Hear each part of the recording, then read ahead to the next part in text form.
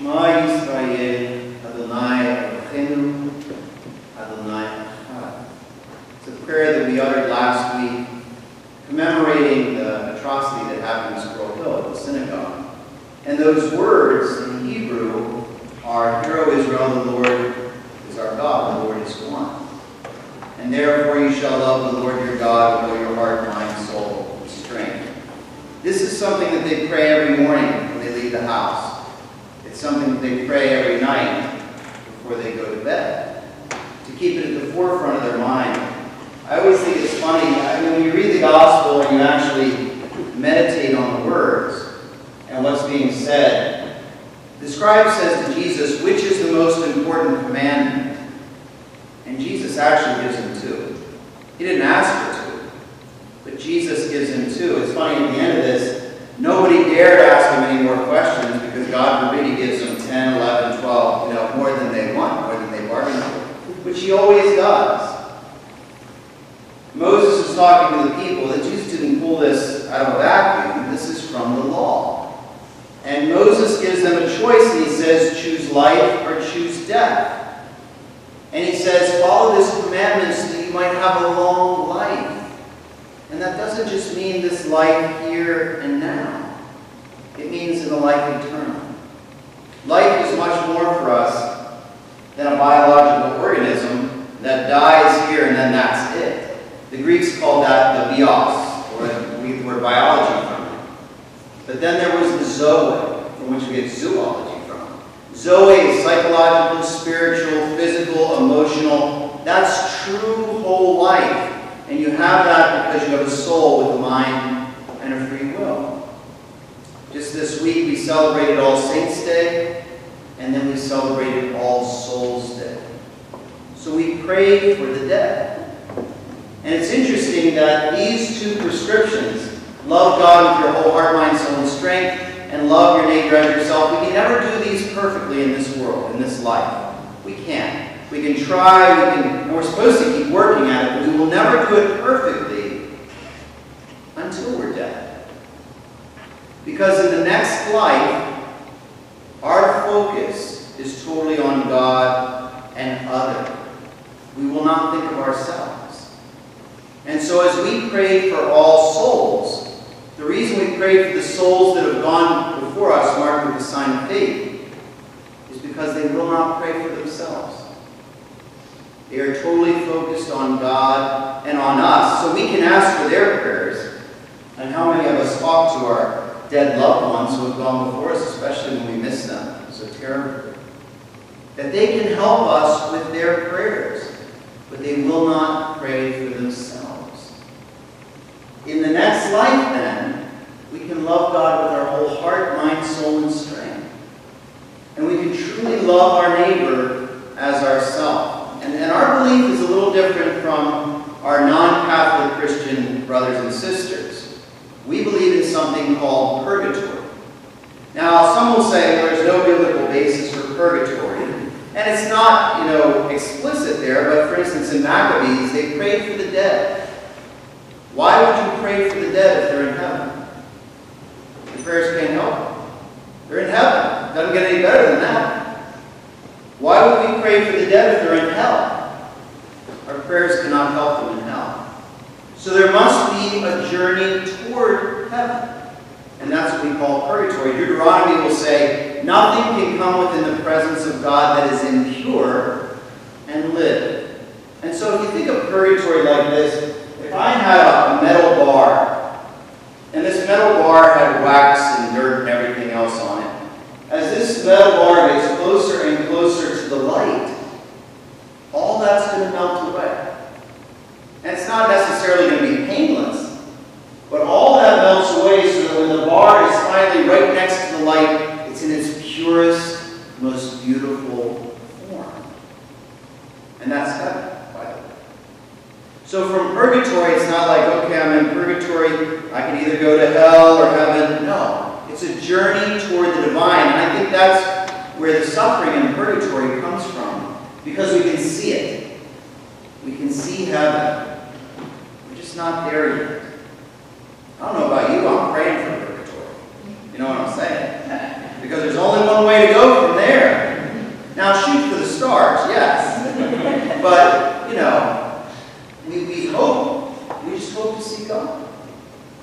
whole point. And so we talk about judgment, and we don't like to talk about that. But as Catholics, we believe in two judgments, really. There's a particular judgment. If I die tonight and I go up for a judgment, it's heaven or hell. And if that journey toward heaven means a little purgation, then purgatory. At the end of time, time will collapse. And heaven and earth will be one. And we will be reunited with our glorified bodies, and then there is either eternal damnation or there is eternal glory. That's the universal judgment. And again, our Protestant brothers and sisters have a different take on this. They base it on Thessalonians, probably Paul's letter to Thessalonians, where it says that Jesus will meet them in the air.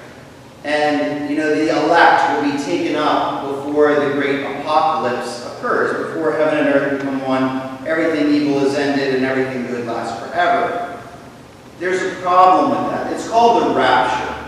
So if you're Catholic and you believed in the rapture, stop it. Okay? Because it's not valid. The rapture was invented in the Middle Ages, and it comes from rapio rapire in Latin, which means to take. So these will be taken, the others will be left behind. A great series of novels. Billions of dollars made on the Left Behind series. And so there's a problem with this, because they will base this also on the Gospels, where Jesus said, someone will be out tending the field, one will be taken, another one will be left. One will be up on the rooftop, one will be taken, another will be left. He says it's as it was in the days of Noah. When the days of Noah, the ones that were left were the good ones. That was Noah, Shem, Ham, and Japheth. The ones that were taken up were the bad ones. So that's kind of the opposite of what they're trying to demonstrate by that scripture passage. But it goes on to say, Jesus will say to them, and by the way, he's talking to the apostles, he will say, the days were shortened for the sake of the elect. Well, if the elect are going to be raptured, they don't need the days shortened, because they're not going to be there for it. And if anyone would be part of the elect, would it not have been the apostles? So there's things that don't jive up here. So we probably shouldn't place our bets on the rapture, but we should place our bets on the mercy of God. God who created us to be with him. And so often we allow things in this world to keep us. And I mean things, not just people, but things. We collect things. We accumulate. And it's security. And I understand we have to do some of that. But if you ever get worked up, or we ever think about, I don't have time for God, just try this meditation. And I don't want to be morbid or anything, but it is a good meditation. Think about all the things, all the possessions that you have. All the things that you have to clean and insure and upgrade and maintain. All these things that we have. And then think of all the things that cause us stress. Driving some people, really, maybe to an early death. All the things that we have on our plate that we allow ourselves to stress over. All the deadlines. All the debts and all these other things. Now take a moment and imagine yourself in your coffin. You are dead. How important are all those things? I mean, I imagine the first thing on our mind would be, where am I going now? Hopefully we have a clue. And the second thing would be, how is my family? How are they taking? What are they going to do?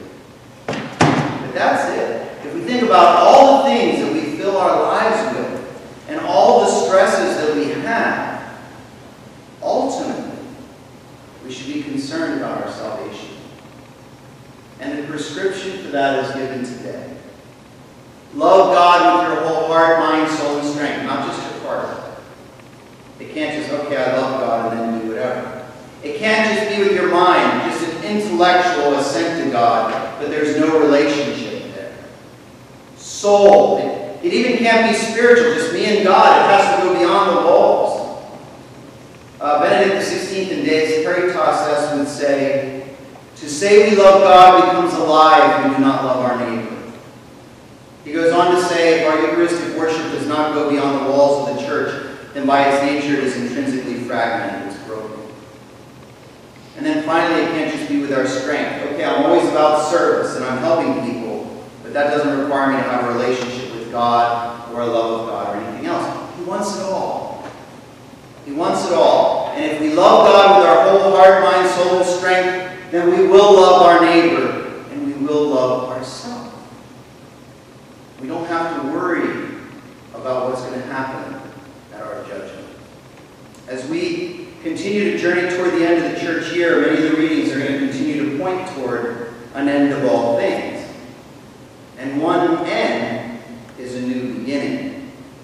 That the only doorway to eternal life is death. That the ancient saints called the day they die their dies natalis, their birthday. And so we continue to pray this month for our relatives and friends, those names that have been written on this cloth underneath the altar cloth, and those that remain in our hearts. And we ask for their prayers, that we may love God with our whole heart, mind, soul, and strength. We may love our neighbor as ourselves, and go live our life.